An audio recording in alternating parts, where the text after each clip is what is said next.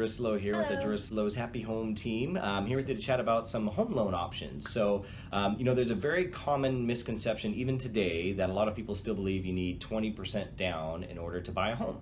And the simple fact is that's just not true. There's many programs, as we'll share with you here, that require zero down or maybe a small amount down. But the reality is since 1956, you have not needed 20% down to purchase a home in the United States. That's right. In 1956, PMI came out, private mortgage insurance, and that helped alleviate the risk from the mortgage company and spread that risk out. So now there's an insurance company that'll take on some of that risk so that the mortgage company has decided, okay, we'll take a little less down and be more comfortable with that now that we've got some insurance to protect us. So even to this day, if you find a mortgage that's got less than 20% down, typically you're going to have private mortgage insurance. So that private mortgage insurance has been around since 1956 and it's still here to this day. That's right. And it's also important to note that the mortgage insurance isn't for you, but it's for the bank, because if you're putting 20% down, the bank thinks that, okay, we have enough equity in the home.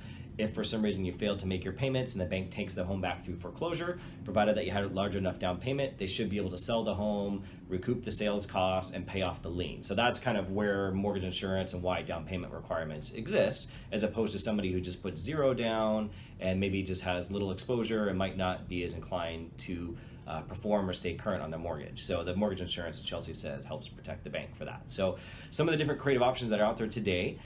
So you have some low down payment programs.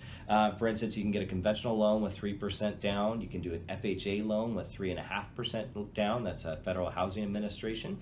Both of those scenarios would include mortgage insurance. There are some other ways to put less than 20% down with some creative structuring that you would technically avoid private mortgage insurance, and you're just financing it through some other methods. For true zero down programs, so there's a few out there. One is the Veterans Administration has the VA loan. So you need to be an active service person or have served for at least 2 years to qualify, or have a family member in your immediate family that has. So unless you're not actively a veteran, you probably might not want to go enlist and serve just to get zero down on a home, but it's one of the best programs that's out there. Zero down, no mortgage insurance, really great rates.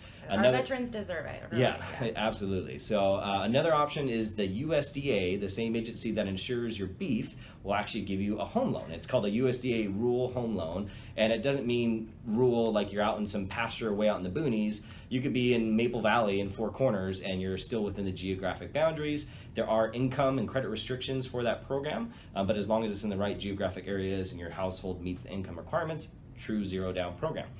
There's also a number of other third-party organizations out there. For instance, the Washington State Housing Finance Commission allows you to get a home with, you can get up to a 5% down or 5% down interest-free loan that you do not have to pay over the course of 30 years until you either sell or refinance the home. Right, so they'll give you 5% basically as your down payment, and you'll make no payments on that, zero interest, and then it's just if you refinance the house, you sell the house, or at the end of that 30-year period of time where you have to then start getting some payments made to them. That's right. And the Housing Finance Commission allows you to make up to $145,000 per household in some instances. So it's not very few people will ever qualify. Most people would. So yeah, it's not very restrictive, but there are so many different programs out there, and there's a lot of opportunities out there for some down payment assistance, but the programs are all very specific and can be tailored to what your situation is. So you need to make sure that you talk to a professional that knows these programs inside and out, can know to set you up with one if it does work for you,